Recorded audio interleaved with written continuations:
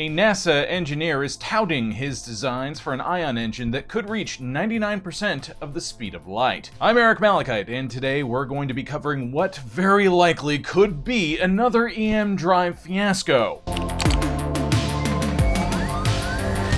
NASA engineer David Burns is claiming that his proposed helical engine could reach 99% the speed of light without the need for fuel. Sounds familiar, doesn't it? It should, because similar claims were made about the experimental EM drive before peer review stomped all over that pipe dream like the US economy has been doing to the American dream.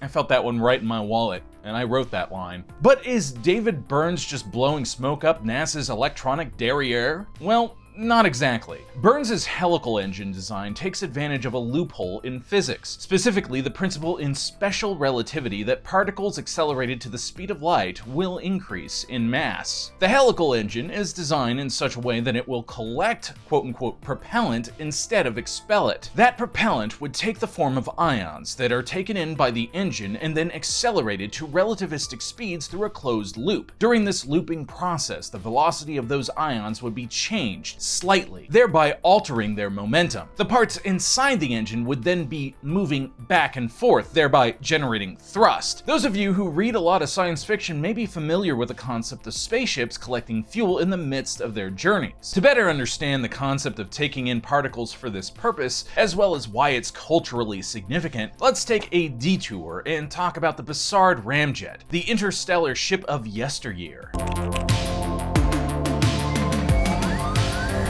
Paul Anderson's novel Tau Zero introduced what's known today as the Bussard ramjet, a fictional type of ship that collects fuel during its journey to accelerate to relativistic speeds.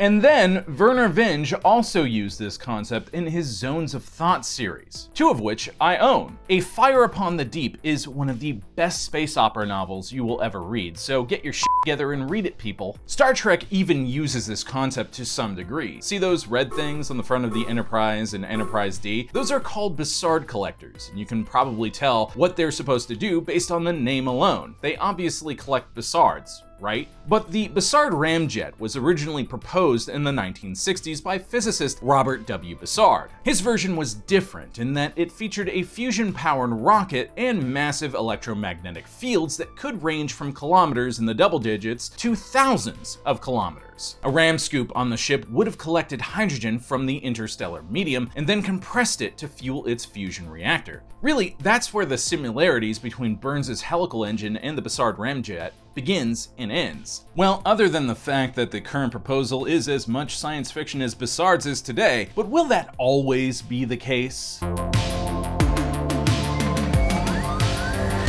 The problem with relying on nuclear, chemical, and electrical propulsion in regards to deep space travel is that there is a very real trade-off between getting a suitable thrust and having to store large amounts of propellant. The helical engine would change that by using a closed-cycle propellant. David Burns' paper outlines a thought experiment of a box that rests on a frictionless surface. Inside that box is a heavy ring that slides on a rod anytime the box moves. The example, pictured here in Figure 1, imagines that anytime that box moves and the heavy ring reaches one end of the box, the resulting collision is elastic, causing the ring to bounce back and forth and generate thrust. Continuing the thought experiment, we must continue to imagine that once the ring reaches the middle of the box, its mass is halved. And once this newly modified ring reaches the other side of the box again, it's lost half its velocity. Essentially, this example is showing that the ring and box system has expelled half of its quote-unquote propellant during this exchange. However, Burns goes further and states that even if the box is traveling at 1,000 kilometers a second, and the ring has a top speed of 10 meters a second inside the box, the system will accelerate because all components are moving at an initial velocity of 1,000 kilometers a second from the perspective of an external observer. Burns' engine would replace the heavy ring from this example with a particle accelerator. Helical means helix, and this is the essential motion that the ions would be guided through while operating in space.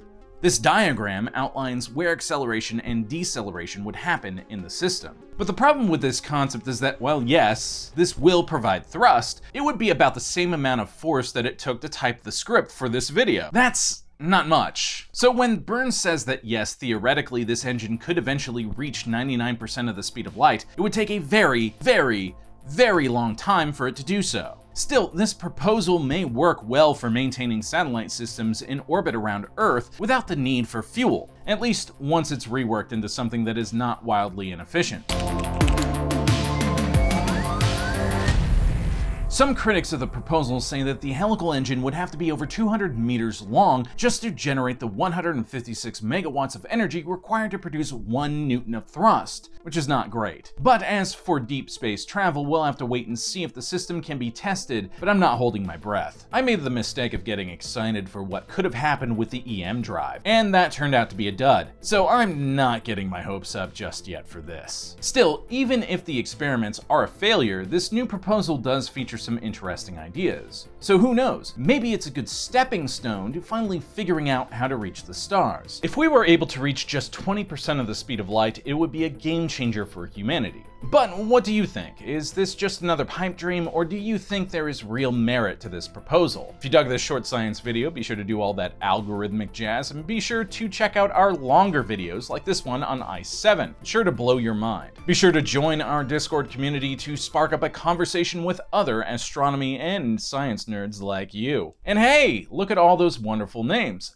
Thank you, patrons. I'm Eric Malachite, and I'll see you next time, Space Cowboy.